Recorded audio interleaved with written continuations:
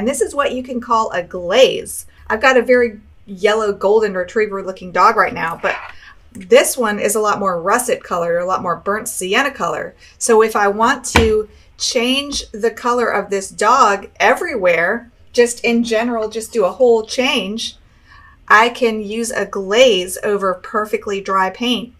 A very tea consistency burnt sienna. Or if I wanted to make him more red, I could put red or purple or blue. Shoot, I could turn him into an alien dog and put a whole glaze of green over him if I wanted.